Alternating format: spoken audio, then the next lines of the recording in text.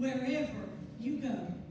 And one of my all-time favorites is Psalms 34:10. Those who seek the Lord lack no good thing.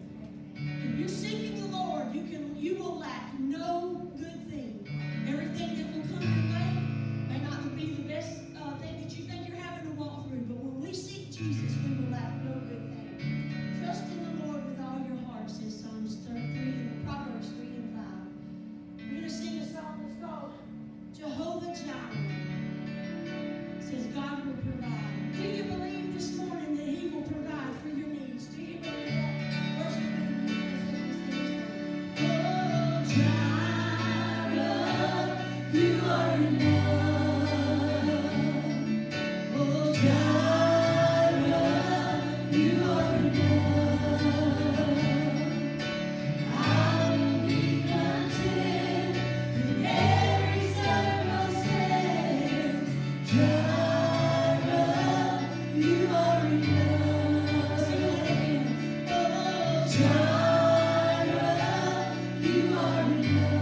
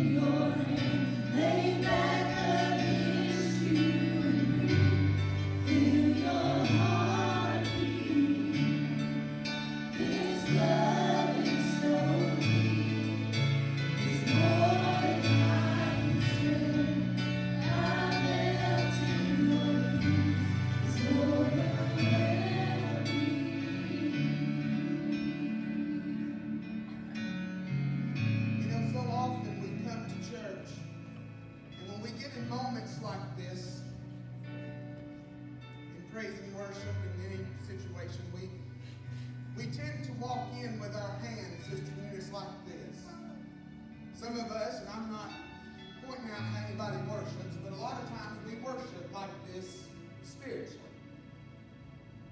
We're looking at angel for a handout. God give me, God I need. Ooh, help me, Lord. Yes.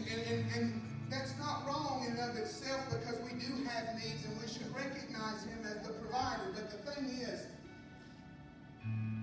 if all we ever do is come to church and expect Him to give, and we never give back, then our view of God is misconstrued, and God is nothing more than a cosmic Santa Claus who should give us what we want just because we showed up today. But as they were singing this song, I was reminded of the words that Paul wrote in Philippians, that he said that I have learned to be content in every circumstance that I have been in. He said, whether I had little or whether I had much, he said, I have learned to be content in all circumstances. And I have wondered before, how can somebody who was in all the predicaments that he was in throughout his life write something like that, Sister Teresa? How can a man who had been shipwrecked, who had been beaten, who had been stoned, who had been abandoned, who was betrayed by his own people, who had been in prison, how could he say that I have learned to be content? And the answer to that question, Amber, is that he learned that God Himself is more than enough for any situation that he's in. He learned that no matter if he was really in physical need or not, that it did not matter. He was content because he had what nobody else in the world had. He had what the world could not provide. He had a relationship, and he had a direct line and a direct invitation from the King of Kings. And he learned that because God was more than enough, he didn't need anything. He said, I may look like I'm in need, but I'm not in need because I'm content. This morning, I wonder how many of us walked in here with our hand like this, but we should be flipping our hand and doing it like this. You say, what's the difference? Well, it's not just a physical maneuvering. It's an example of your heart. Is your heart focused on praising Him, or is it just what you can receive from Him today? I don't know about you, but while there are things that I need and there are things that I want, Sister Sandy, I found Him to be faithful enough to where I can put my hand up like this and know that no matter if I get what I want or even what I need, I have more than enough, and I can be content in my circumstance this morning. Yes. So I want them just to sing whatever they want to sing real quick, and I just want us to reposition our hearts. I want us to do it by the example of our hands and reposition our hearts to say, Lord, I can be content this morning because I know You.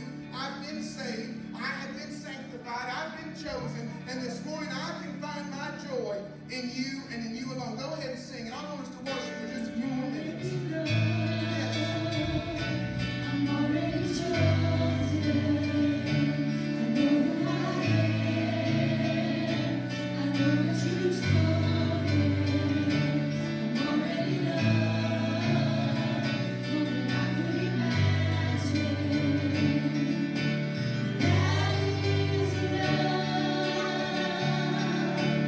That is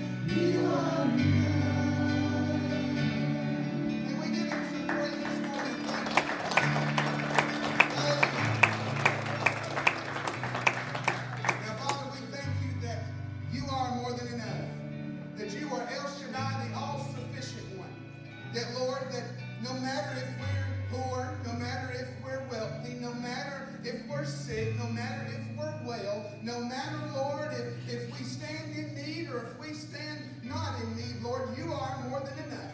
And Lord, today we can trust you with our lives because, Lord, we know that we have already been chosen and loved. We have already been called out by name, Lord. And that, God, because of you, we have no need to worry. We have no need to be concerned because you, our provider, will provide all things, Lord, body, soul, and spirit. And Lord, if you clothe the lilies, how much more will you clothe us? If you watch the sparrow, how much more is your eye on us today? Father, we love you. We thank you, Lord, that no matter what valley, no matter what mountaintop, no matter what pit or prison we find ourselves in today, your eye is on us, Lord. And God, you are more than enough.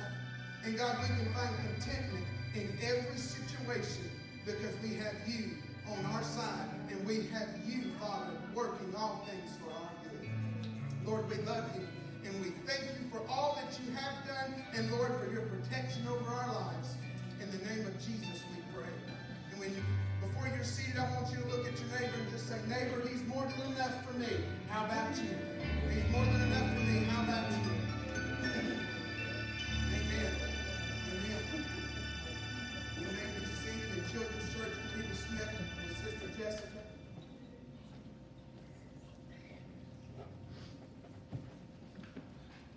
Amen.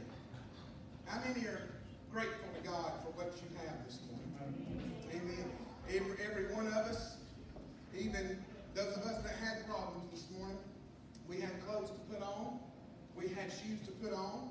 We had hairspray. Thank God for that. Yes, amen. We had everything that we needed, and we woke up in a warm bed with the air conditioner on. Amen.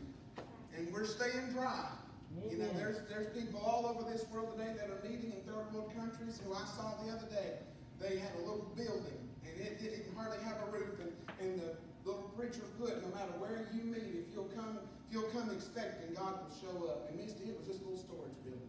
And I didn't even know how many people were meeting there. And I thought, how ungrateful can we be sometimes? Yes. How blessed we are, and how much more we should come to the house of God, because we don't have to wade through the waters and stuff to get here this morning. We got a car. Amen. That's another sermon for another day, but I just felt like I needed to say that. But I want you to get your Bibles, and today my message is going to be simply, Brother Eddie, I think we've got a picture. Free indeed. Look at somebody next to you and say, free indeed. Free indeed. And this morning's message is to sinner and saint alike. Because I wondered what to preach on a day like today, leading up to the holiday. And I've told you before, I'm not big on themed sermons, but sometimes they do help me at least get an idea. But today, this message is a message to the sinner that no matter where you are in your life right now, you can be free. Yes. If you're away from the Lord, if you've never known the Lord, which I'm looking around this room and there's nobody in here that I think fits that bill, but we never know who watches us later on YouTube and Facebook. So whoever may be away from the Lord, this is a message today to let you know what Jesus can do in your life. But this is also a reminder to the saints that you are more than a conqueror. That you have received something greater than what you can even imagine from the Lord. And you do not need to live in a defeated, down and out, oh, woe is me, miserable mentality. Do you realize, and I'm going to unpack this here in a minute, do you realize the gift that you have been given when you accepted Jesus Christ as your Savior? Do you realize that when you received Him, you not only received eternal life, but you received total freedom from anything, and you have no reason this morning to be disappointed. You have no reason this morning to feel defeated because you are an overcomer, and you are no longer bound, but you are free in Jesus. That's right. Now, I'm going to go ahead and give Him a hand clap this morning. Excuse my voice this morning. The weather's messing me up. And somebody's thinking, thank God he won't preach long. So, I'll just tell you like Elizabeth Taylor told her 8th husband, don't worry, I won't keep you long. So, we'll get through this. Luke chapter 4, verse 17. And it reads, and he was handed the book of the prophet Isaiah. And when he, Jesus, had opened the book, he found the place where it was written, the Spirit of the Lord is upon me because he has anointed me. Say anointed me. Anointed me. To preach the gospel to the poor. He has sent me to heal the brokenhearted, to proclaim liberty. Say liberty. Liberty. To the captives, to set at liberty those who are oppressed, and to proclaim the acceptable year of the Lord. Now I'm going to read John 8:36. You don't have to go there, but I'm going to read it. And it basically says, therefore, if the Son makes you free, you shall be free indeed. Father, I thank you for the word. I thank you for this opportunity. God, I pray that I do not try to bring forth this sermon or this message, Father, in my own ability, because, Lord, if I do, it will hit the floor and it will not affect anybody's life. But, Lord, if I approach it through the vein of the anointing, if the anointing rests upon me, Lord, then it will change people's lives and it will help change their mentality. And so this morning, Lord, I ask that you will hide me behind the cross of Calvary. And that this morning, Lord, that the dove, the Holy Spirit, the precious anointer, will rest upon my lips and upon my heart today so that I can declare the word before your people, Father, and encourage them and remind them that, Lord, if we are in Christ and if we have received you, then we are free and we are free indeed. And that, Lord, we are no longer bound, but we are sons and daughters. Father, today I pray that you'll use me to preach this word. In the name of Jesus I pray. Amen and amen. On any holiday, but especially one like today, there's a lot of things that are going through our mind. We start wondering what we're going to do tomorrow. We start thinking about what time the fireworks may be going. We start planning our menu for anything, the get-togethers, and we start thinking as we're doing today, you know, maybe if the rain holds out, if we're going to go to the beach, if we're going to go do this, if we're going to do that. We have all these things going on in our mind. And we just tend to go through every holiday just so rushed and so, you know, distracted by everything going on. But today, as I was preparing, or this week as I was preparing, I thought about what today or what tomorrow really represents. We know that tomorrow represents, you know, a 246th anniversary, I believe, of our nation's freedom because of what our forefathers did and those who have fought for our freedom, that we can celebrate liberty. We can celebrate living in the land of the free, in a place where people can pursue happiness and people can come and have freedom from oppressive nations and oppressive governments. And so as I was thinking about this, I thought about just the word freedom. I thought about being free. And as we live in a free nation, though, I begin to think about the fact that while we live in the greatest nation on the face of the planet, whether you know that or not or believe that or not, despite all of our problems, we still are the greatest nation that there is. No other nation has the liberties that we have. And even though I don't agree with stuff going on, I am grateful to be a United States American citizen and to live in the land of the free because of the brave. And I'm grateful for what our forefathers did. But as I was thinking about our nation and thinking about freedom, I started realizing that a lot of people, especially those in my generation and those following, and even some in the previous generations, don't really understand what it means to be free. There's a lot of Americans who will celebrate this holiday and they will talk about it being, you know, a day of freedom, a day of liberty, but they don't truly grasp the concept of what it means to live in a free nation. See, a lot of they've just bought into what the government has told them about what freedom means. And even though we still have some freedoms, there are still some oppressions going on in our government. If you don't believe it, just look at some of the things they prevent us as the church from doing. Hello? We live in a free nation, yet some of our rights are being infringed upon, and the government should never infringe upon rights. But because of this misconstrued definition of freedom and what many people have accepted, a lot of people do not know and do not fully grasp what it means to be a free United States American citizen. And Sister Eunice, as I thought about that, I began to think that there's a lot in the church who have the same mentality. Are you out there this morning? There's a lot in the church who claim Christ and who are really saved and who will talk about I'm free in Jesus, yet they have yet to fully grasp the reality of what that freedom is. They go throughout their life and they still live in a down and out mentality. They're saved. No doubt. They confess the Lord and they pray, but then they live so defeated and they live so bound up and they live so imprisoned, and yet they talk about being free. I don't know about you, but that's slave talk to me. If you're always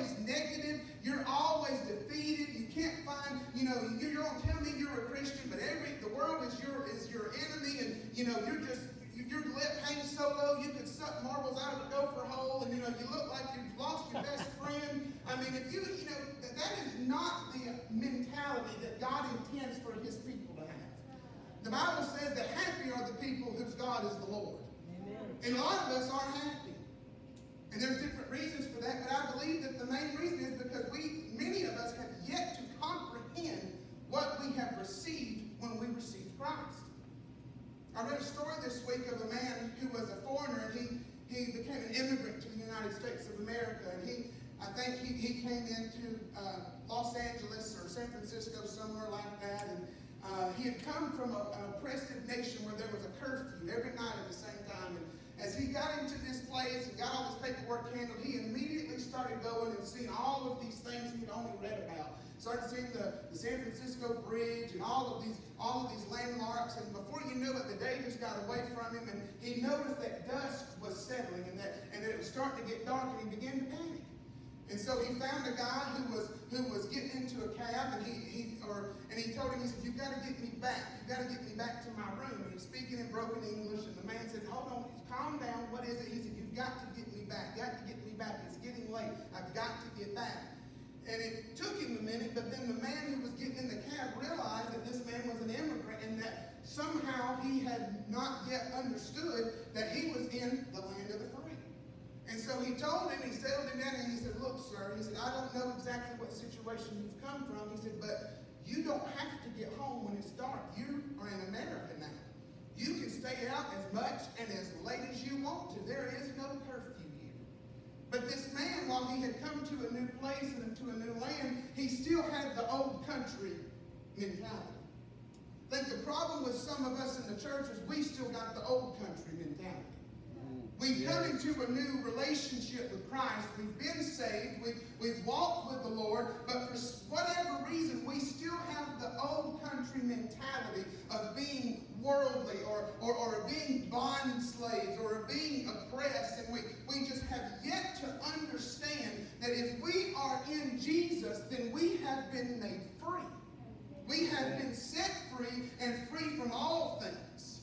Today I want to help lift the veil of that mentality off of many of you. And you may, before you go ahead and assume that this message is not for you, I just want you to hone in on what I'm going to say.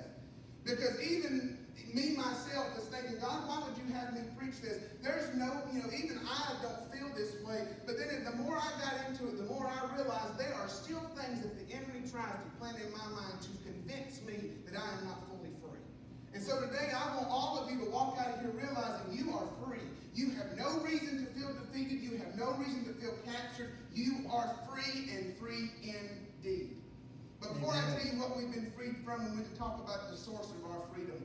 Jesus said in John 8:32, "You shall know the truth, and the truth shall make you free." Now we are all guilty of misinterpreting this verse because we just talk about our own version of truth. I'm like stepping on somebody's toes, and you'll just have to build a bridge and get over it. Because we will be, Lord help me here. You ever had to confront somebody and you knew they were wrong, but yet you confronted them and you were just kind of blatant, you were kind of in their face, and you even used this as justification to say, "Well, you just need to know the truth because the truth is going to set you free." Hello? Is it just me? Am I making any sense this morning? Yes. Okay. We tend to use this verse and we use it out of context, and we use it in a way that doesn't necessarily fit the bill in all cases, because we take truth and we define truth as what we think is truth. We think that if we say the word truth, that it's truth as long as we believe it's truth. But can I tell you that one of the main things that truth is, that Jesus was talking about, was God's truth, God's word. What God has said about any matter is what truth is. If God has said homosexuality is a sin, then whether you agree with it or not, homosexuality is a sin. That's right. If God has said abortion is murder, and that you shall not shed innocent blood, then I'm sorry, no matter what political stance you have, abortion is murder, and God declares that it is a sin. whether you want to believe it or not, that shacking up and living together before you get married is not in God's plan and is wrong. I'm sorry, but it is wrong because God says it's wrong. Truth is what God has to say on any matter. And truth, and what God has to say is truth, whether you agree with it or not. And it's bad that I have to say that we have to say that in a church and all. And again, I'm not pointing anybody out, but we live in a society that has tried to tell us that we can make our own version of truth. But I want to just declare to all of you, this right here is the word of truth. It has always been the word of truth. And what this book says is what will stand forever, whether we want to believe it and receive it or not. Amen. A lot of people, even in the church, are living in a bondage mentality because they have yet to truly understand the truth of God, or they refuse to accept it. So Jesus said the truth shall make you free. You want to be free? Read this. Stay in the book and you will have an arsenal to keep you from being bound up in the things of this world. But then Jesus was also talking about himself. See, you need to realize that from Genesis all the way through Revelation, everything that is written, even in the law, always points back to Jesus Christ, the Son of God. Jesus said in John 5 and 39, he was talking to the Pharisees, you search the scriptures, for in them you think you have eternal life. He said, but these are they which testify of me. Jesus was saying the truth is good. The word is good. It is truth. But you need to understand that the truth found in your scriptures, the truth found in your Bible, is always testifying of me. And so what truth means in the sense of what Jesus was saying is, yes, it's the word of God. But number two, it is that the truth is whatever the word has to say about Jesus Christ and what he came to do. Yes. The truth is that Jesus Christ is the Son of God. He was born of a virgin. He came and he lived a perfect life. He died a criminal's death. He was in the grave for 3 days. He was resurrected on the third day. He ascended into heaven and is seated at the right hand of the Father and is one day going to come back and rapture those who are looking for his soon return. What Jesus was saying is everything that he came to do, all the things he had preached about himself, all the prophecies that spoke about who the Messiah would be, that is the word of truth, and that is the truth which will make you free. Amen. He said in Luke chapter 4, we just read it, and he quoted Isaiah the prophet. He said, excuse me, he said that the Spirit of the Lord has been upon him and has anointed him to preach the gospel, heal the brokenhearted, listen to this, and to proclaim liberty to the captives, and to set at liberty those who were oppressed. But I want you to look at the word anointed. The word anointed means to set apart. It means to duly authorize. It means to be chosen by God for a special job, a special operation, and to be duly chosen to perform a certain work. Give you an example. About a year ago, my MacBook laptop crashed, and I could not for the life of me figure out what had happened. I called Apple support, and God bless anybody who ever has to call Apple support. You will test your sanctification calling Apple support. I called them, I waited on hold for 30 minutes, and finally this woman answered, and I told her what was wrong, and she said, sir, I'm sorry, I am not authorized to perform that. Let me send you to my manager. I waited another 15 minutes. A woman gets on the phone, I tell her, sir, I'm sorry, I am not authorized to perform that. Let me send you to so-and-so. Wait another 45 minutes. Another lady answers the phone. Finally, after about 2 hours, the last girl who answered the phone, because I was just a little evangelically ticked off, and I stayed safe, don't worry. But I finally said, ma'am, I do not mean to be ugly. Before you even tell me you're going to transfer me, this time when you transfer me, please send me to somebody who knows what they're doing and can fix this problem. I had a problem and I needed somebody who had the authority to fix it. Because everybody else didn't have the authority, and therefore my problem persisted. What Jesus was saying is he was the one who had been delegated the authority. He had been duly authorized arise. He had been duly chosen by God the Father to be the one who would provide freedom to all that would believe on him, and he had all authority to do just that. Can I tell you that one of our problems this morning, the reason why many of us don't have absolute freedom, is because we've been going to the wrong sources. Oh, come on. Jesus said that the truth shall make you free, and that he, being the truth, was the one anointed to set free. He did not say that it was a relationship that would give you freedom. He did not say going to the bottle would give you freedom. Hello? Amen. He did not say going to the psychiatrist and getting all of these anxiety pills and all that. And I'm not saying there's anything wrong with mental health, but what I'm telling you is we rely too much on other sources when Jesus said any that would come unto him would be free and would be free indeed. And the word indeed means totally, completely, without reservation. He said, whom the Son sets free is totally and completely free. No bondage, no leftovers, no chains, totally free. Am I making sense this morning? Amen. What we need to understand about freedom is that Jesus is the only one who can provide that freedom. Many of you already know this, but I want to remind you that when the enemy comes and tries to put you under bondage, don't run to Google and start trying to figure out how to get out of it. Don't run to the church gossip corner, which we don't have one, and if we ever do, I'll shut it down. But don't run to the gossiping Facebook prayer page and start pouring all your stuff out. Get down on your knees, open your leather Bible, and ask the Lord to bring that freedom, because he is the only one that can provide it for you. Jesus is the source of our freedom. Amen. He is the one that has given us complete and total liberty. But see, here's the thing. And here's where we as the saints struggle. We talk about freedom, but yet we don't truly understand it in the sense of we don't truly grasp what we have been freed from. When we talk about freedom, and this is not a bad thing, we relegate freedom to heaven. We always say, well, Jesus came and he set me free. Now I'm no longer hell-bound. Now I'm heaven-bound.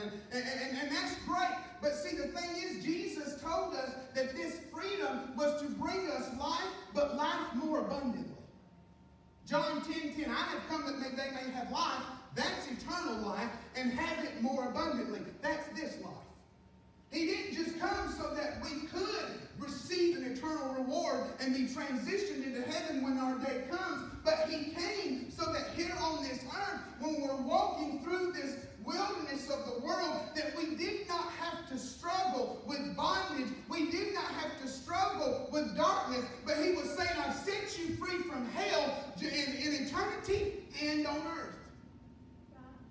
We have been freed so that we can live a totally liberated life. We don't have to walk around like we're always disappointed, people. He said, I have come that they may have life, and they may have it more abundantly. Jesus brings freedom into our life. And that freedom is a freedom that covers 4 major things.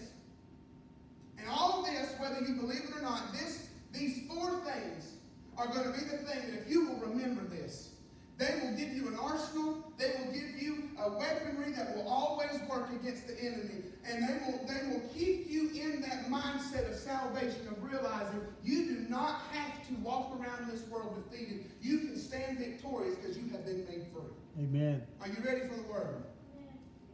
2 of them. Are you ready for the word? Yes. Jesus has set us free. The first thing he has freed us from is he has freed us from the debt of sin. Has anybody in here got a debt that just won't go away? Just me? Okay. All right. I have, God knows how much money in student loans.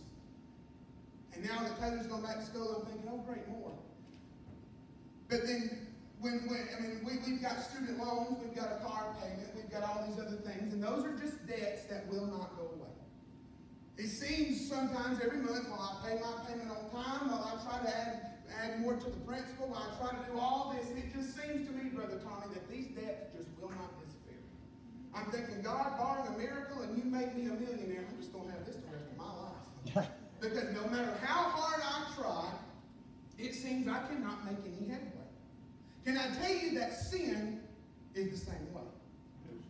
When Adam and Eve sinned in the garden, they incurred a debt that they could not pay. And when that debt was placed upon their head, that debt began to be passed on to every person who was ever born in this world. Amen. And as that debt was passed on, humanity and humankind tried to set up systems to get rid of this debt. Every year, on the Day of Atonement, they would offer a sacrifice, and they would put the blood on the altar, and that would make them good for a year. But see, here's the thing about the Day of Atonement. That was a payment made on their account just in the nick of time. That was a payment that you would make the day before that it's due, and thinking, dear God, I hope it posts by tomorrow morning.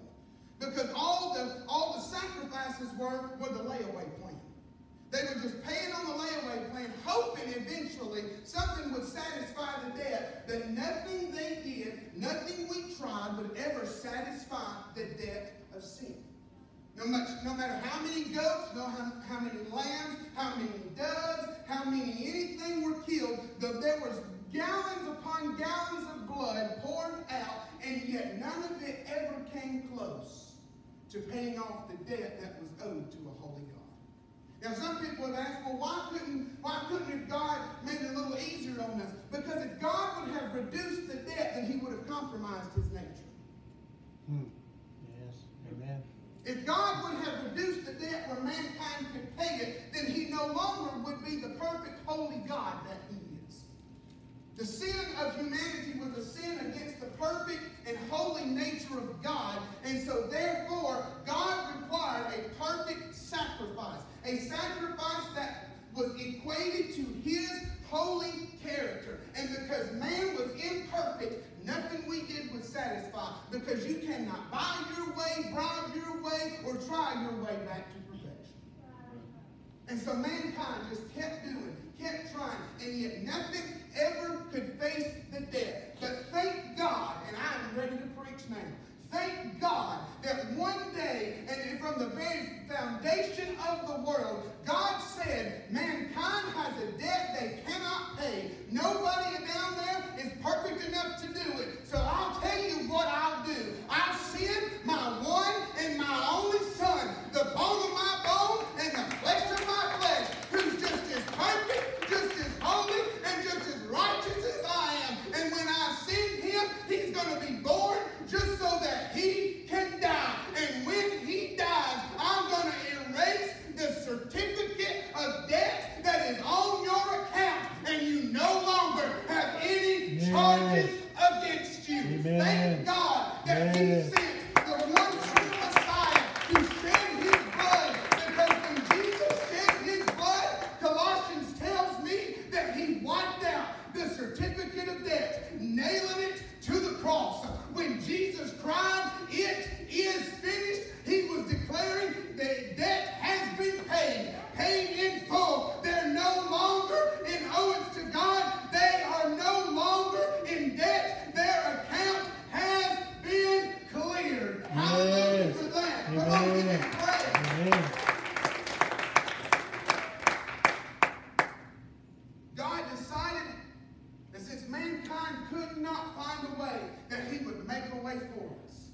We owed a debt we could not pay, and Jesus paid a debt he did not owe. And while I hate he had to go through what he went through, I'm thankful that today my record is clear in heaven. There's no longer a blemish on my record. Yes. No matter what I've done, the debt has been cleared, and I can stand before God no longer in debt to him, but free and free indeed. Yes, amen. He has freed us from the debt of sin. The debt that we owe to God was paid by Jesus Christ. We've been freed from the debt. But second thing, we've been freed from the guilt of sin.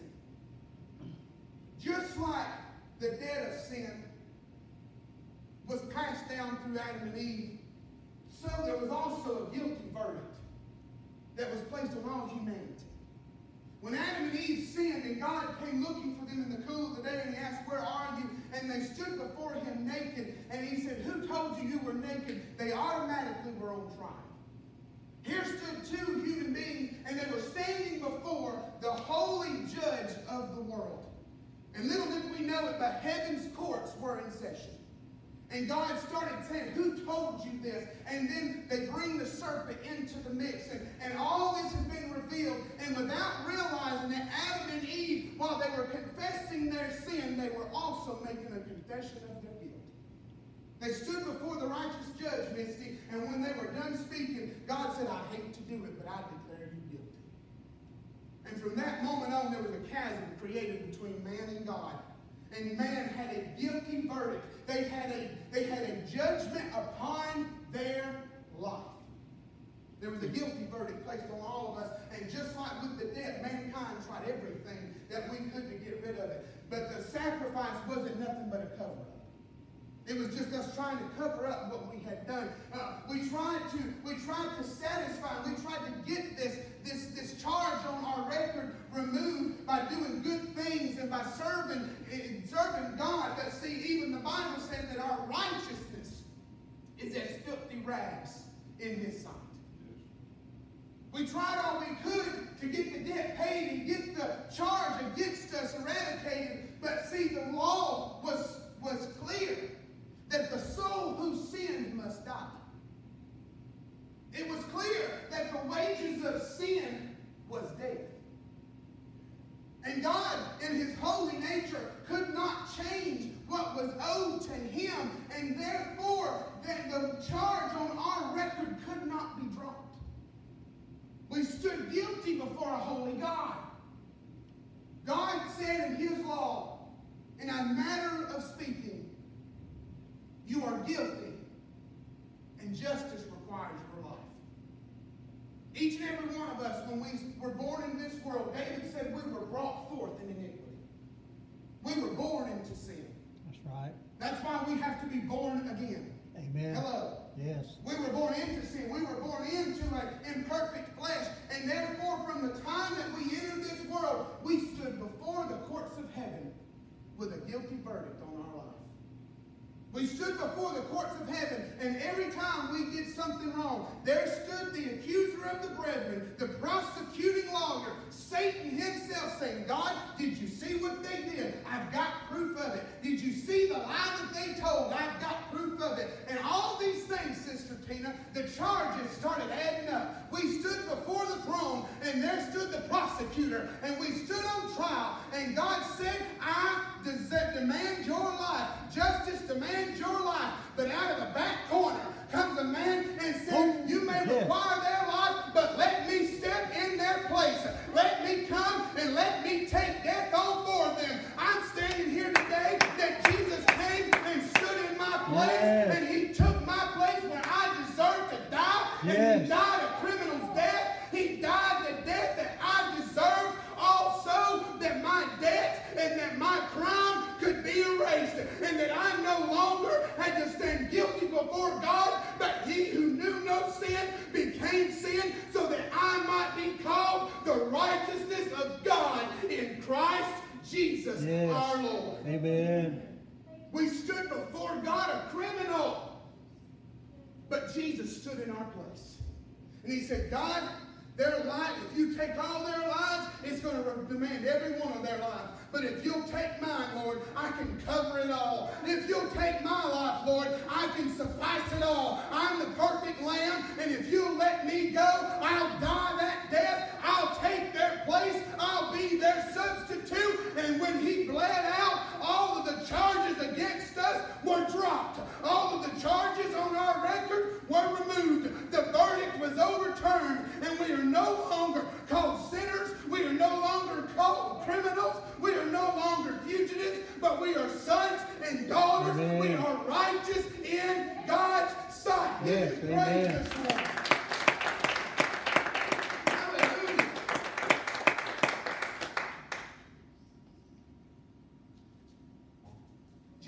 Jesus in his death and his resurrection removed not only the debt of our sin, but the guilt of our sin. He not only paid our debt, but he credited our account. And that means we have a perfect surplus. He not only took away our guilt, but his righteousness was imputed upon each and every one of us who confess him as Lord. That means no longer are we to be condemned, because the Bible says in Romans chapter 5, verse 1, that we have been justified through faith. Do you know what justified means? It is a legal term that means to be acquitted. That means our sins have been acquitted. That means all of our charges have been removed. That means we no longer stand guilty, but we have been justified. Amen. Just if I had never sinned, That's and right. I have been called right, I have been called whole, and now I am back in fellowship with my Father. Amen. We have been justified and declared righteous. You know what that means? And this has got to come off. This is my bondage today.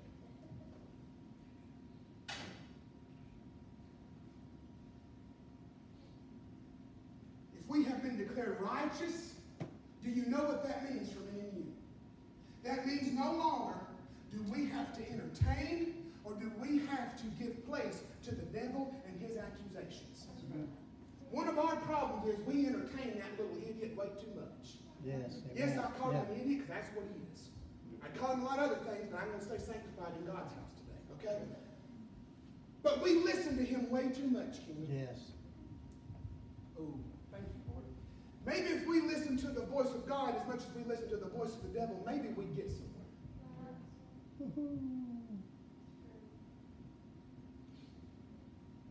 We listen to him way too much. And what we do, and what we fail to realize, Sister Tina, is the Bible says he is a liar and the father of all lies. Yet we put more stock in what he says. We put more stock in what he says than what this holy book says.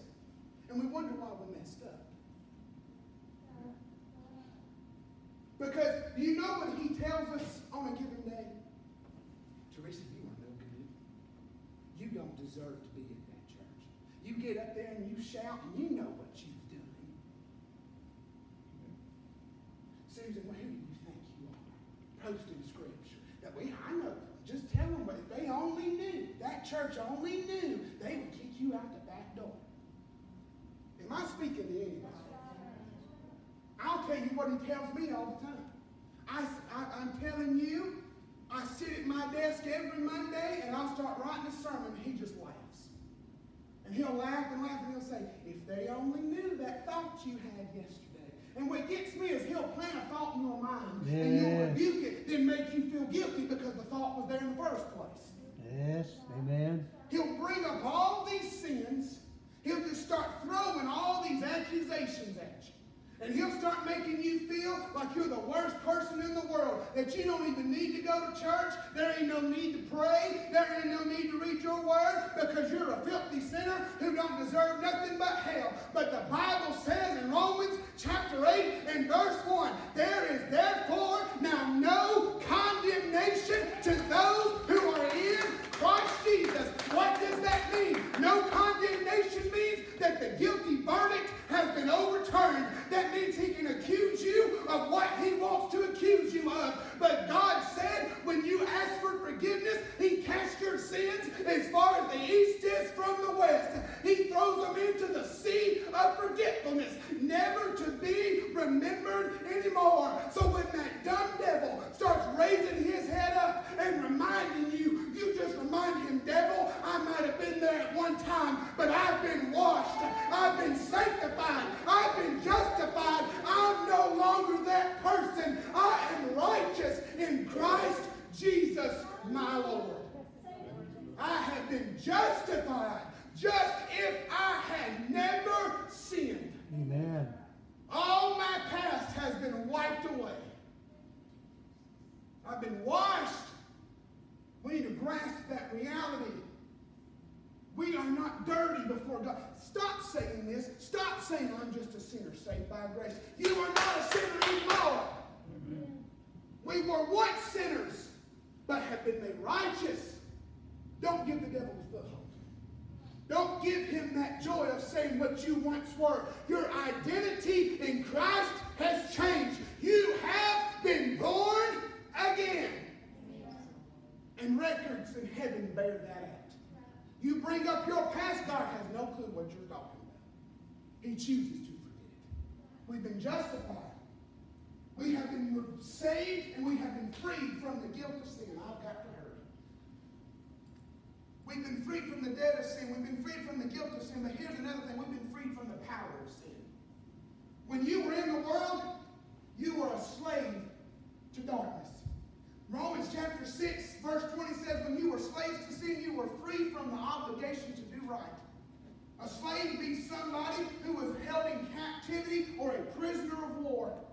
What that means is when we were in the world, everything that sin demanded us to do, we had to obey.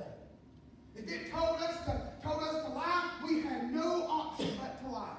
If it told us to cuss at somebody, we had no choice but to cuss at somebody. We were under a tyrannical ruler who everything that was demanded of us had to be performed. Because we were free from the obligation to do right. But when Jesus came, he said that he came and was anointed to proclaim liberty to the captives. He was brought to declare freedom to those who were bound in darkness. He was brought to declare absolute, total freedom and removal of restraint to all those who were in the world. Do you know what that means? We are no longer obliged to sin, but we are obliged to righteousness. We are no longer under the power of sin and have to obey its demands. We are under the power of righteousness and have the authority to rebuke temptation. That's why Paul said in 2 Corinthians chapter 10 that in every temptation there is a way of escape.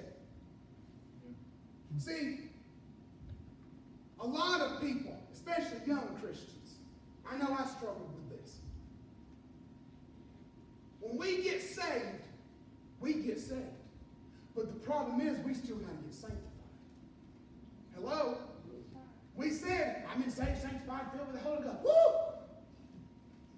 Bless you if you were sanctified immediately. Mine was a process. Still happening. Every day of my life. Amen. And without realizing it, in our young, immature Christianity, we think because we've been saved that we'll no longer be tempted. And then when we get tempted, we question and say, well, I thought I was saved. Am I talking to anybody? I thought I was saved. I thought this meant this would happen no more. And because we misunderstand, Angel, then we feel like we've got to give in. We've been saved, but our flesh still has to be sanctified. And because we fail to realize that sometimes, we think just because a temptation comes our way and because it's hard, we have no choice but to give in.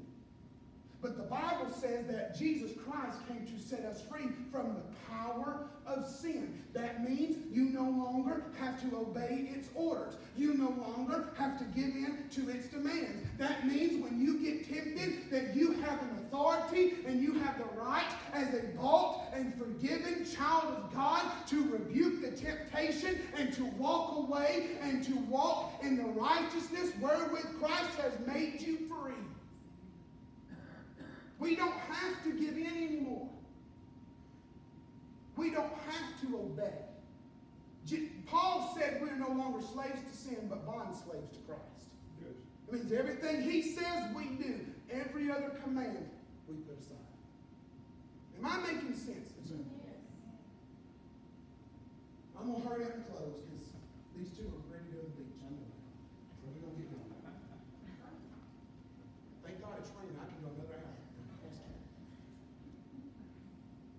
Paul wrote in Romans 8 verse 2, the law of the Spirit of life in Christ has made me free from the law of sin and death. We have changed we have changed jurisdictions. We are no longer under the law of sin. We are under the law of righteousness. We have been emancipated. The last thing that Christ freed us from, He's freed us from the debt of sin, the guilt of sin, the power of sin, and the last one is the strongholds of sin. And this is the thing that I think more Christians than any deal with. See, I'm just going to say it the way that it came to me. And this is not theologically sound. Somebody help me and send me to somebody that can help me understand this better.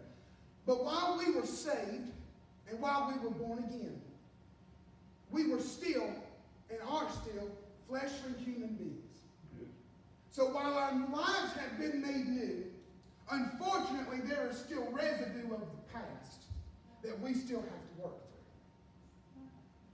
through. Because while I was saved at 16, it's taken me up till now to finally get my tongue under control where I don't just tell people what I think. And I still have to work on that every day. Because Facebook, oh God, help me on Facebook. It goes back to the sanctification thing, and what we don't realize is that while there's residue of our past left, that can create a stronghold in our life. And once a stronghold is created, because a stronghold is a fortified wall, it's something, that's what Jericho was. The walls of Jericho, it was a stronghold. Go and research it. Built up walls that you could not penetrate. And the enemy will find things like that in your life to build strongholds in your mind, in your spirit, to prevent you from walking in full liberty. Are you going with me? Are you staying with me this morning? Because there is a residue left in our life, and there is still things we're having to work through. A lot of us feel as if we do not measure up, we have not yet arrived, and we continually give in to certain things. And can I tell you, whatever you feed is what will grow. Whatever you feed is what will grow. The more you feed that mentality, the more it's going to grow, and the bigger the stronghold gets.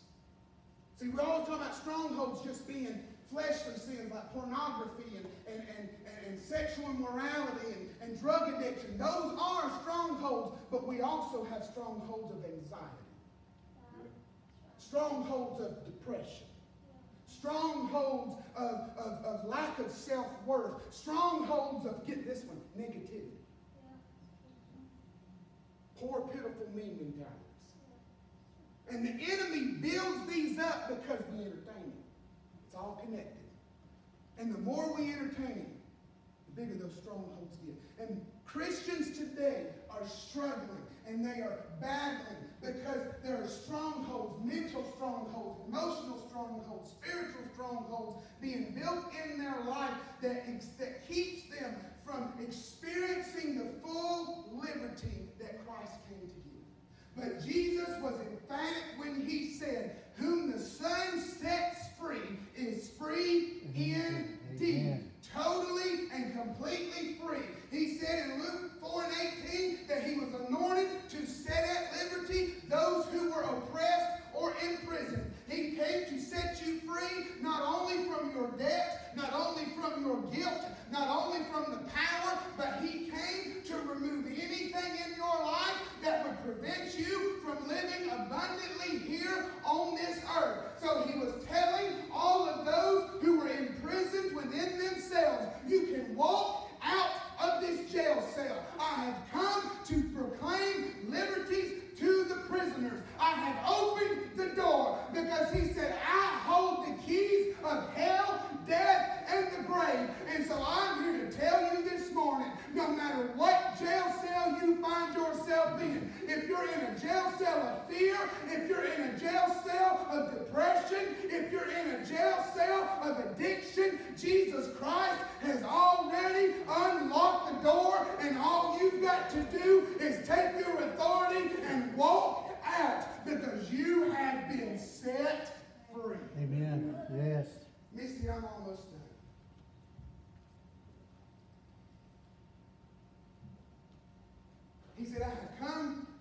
declare liberty to the captives and to the oppressed. To those who were held in the jail cell of their own mind and their own emotions. This is the one thing that I think every one of us in this room in some form can say, I've got something I've got to get past. I've got something I need to be set free from. This morning, my entire purpose to bring you this message was to remind you that you don't have to constantly feel lost, defeated, oppressed. You don't have to constantly feel like you're walking around aimlessly in darkness. Because Jesus Christ has declared through his death, burial, and resurrection that those who put their trust in him are free, and we are free indeed. That means you don't have to be a slave to your emotions no more. You don't have to be a slave to that past anymore. You don't have to identify the way you used to identify anymore. You don't have to entertain the voice of the enemy anymore. You have been justified, you have been set free, and you have the authority to walk out that freedom in Christ Jesus. So this morning I want you to stand. And Brother Eddie, you can go ahead and stop the video. This is the way I want to do it.